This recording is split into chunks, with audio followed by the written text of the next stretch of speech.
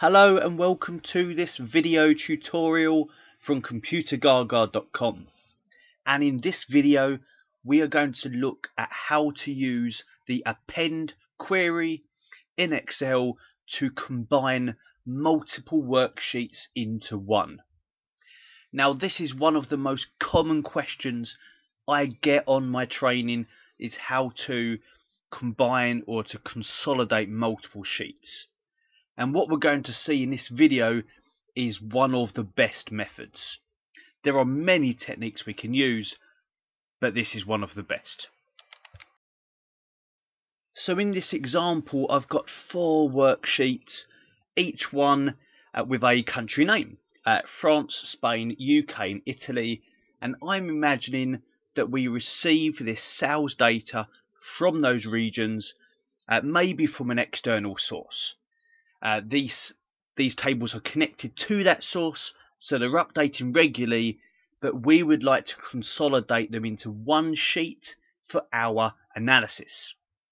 Now on the sheets called Spain, UK, Italy, they are all formatted as a table, so I can see I have the design tab at the top here, and this table is called Spain for obvious reasons, and that's already been done.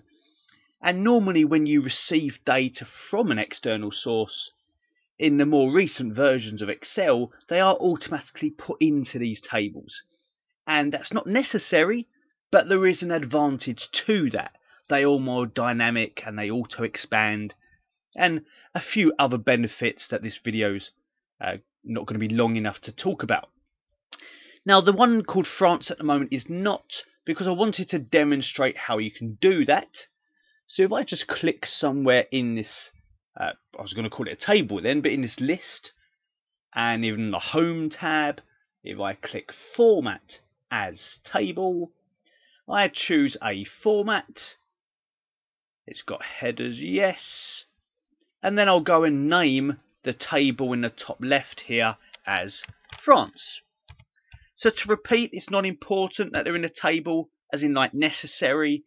We can combine these sheets with data from a named range or from just a normal range of cells, but there are a few advantages to the table and it becomes recommended.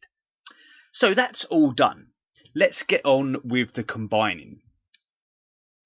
So firstly, we will need to load each of these 4 tables as a query.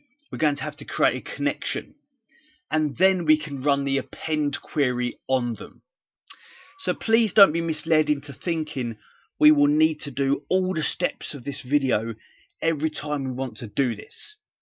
It depends how you get your data, but in this video we're imagining that these 4 tables are connected to an external source and they are updating as data changes. And because of that, our append query can also be refreshed with the click of a button.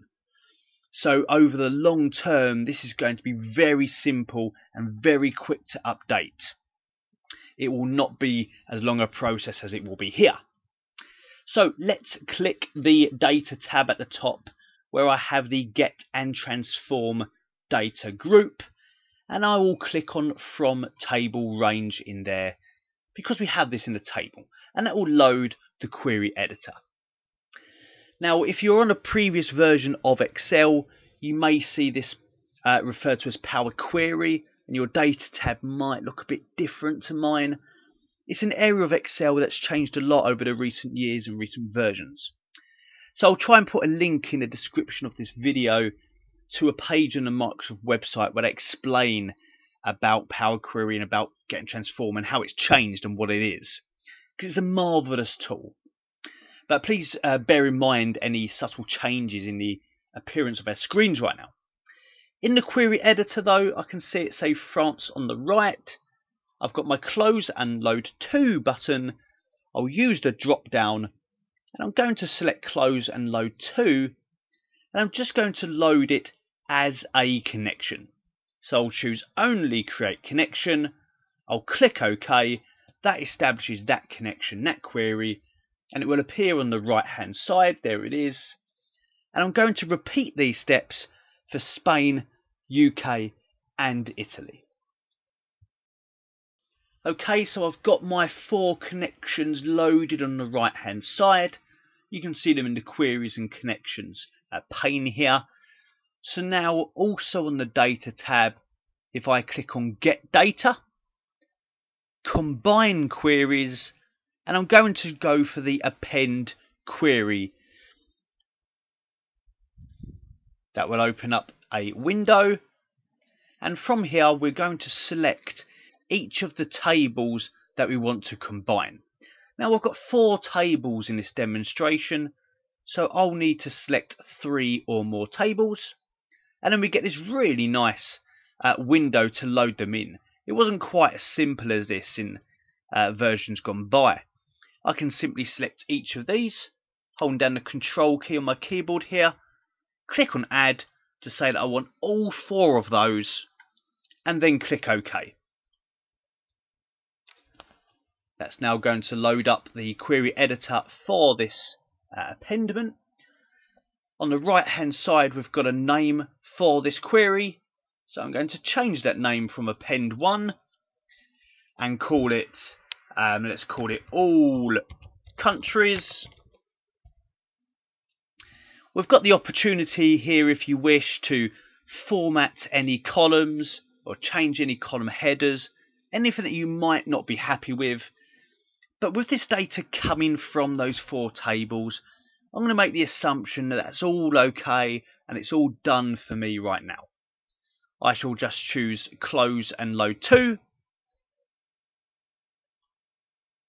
I'm going to load this into a new worksheet in this workbook. Just getting the data now to come into it. And here it is. We have a table. So I can always rename that table if I wish to. I've used the name all countries from my query. And that is all 4 tables appended to each other. So you can see on the right hand side how it's 426 rows that they've loaded. And if I go to something like France for a moment, I can see that there are 185 rows. And Spain, there's 55 rows. You see this is a combination of all of them together. So now we've done that, we can easily go and perform any analysis that we need to do. If I can just demonstrate for a moment that we have the French one here, we have France. So what did I say? I said France had 185 rows. So if I scroll down for a moment for France, here we go, 185 rows on there. So in our all countries list, if I come down here, the last French one is 10331. There it is, 10331. And then it starts with a sale for Outback Lager 11037, which is the first one for Spain. Now, if I just go to the France sheet for a moment, I'm going to put a pretend new order at the bottom. Let me put 10332. I'll imagine that's happened on the same date as the one above, I think. That will make life easy. The product can be Scottish longbreads. It can be for £100 or whatever it may be. And let's make the salesperson me, a new salesperson. I've just joined. I'll press enter. Now the table that we put those in have expanded automatically. That was part of the joy of using the tables. If I now go back to sheet 1, the combination, there's the end of the French one, there's the start of the Spain one. Our new one is not there. But if I click on the data tab and refresh all, in it comes. And there is the order that we just added. So that's what I meant by being able to update these with a click of a button in the future. As those 4 changes are, those 4 tables, are changing and they're updating, we can get our append query, our kind of consolidated worksheet, to also update in the blink of an eye with that fresh data. And we can now go and use our formulas or go and insert our pivot tables and do any extra analysis we want to do with this combination of the 4 sheets. I can come in here now and do a simple analysis on sales rep using our pivot table skills or our formula skills or whatever you've got. There's me performing badly in the salesperson list. So this is one of the best techniques we can do now to combine worksheets into one. There are other approaches. There is always VBA as an option. There's a consolidate data feature of Excel. There's VLOOKUP. You know, there are options available, but this is right up there now with a way of speeding up and also simplifying. You know, without a formula in sight here, it was quite simple to perform this commonly asked technique. I hope you found this video useful. Please check out some of our other videos on our YouTube channel and come check us out at Computergaga.com.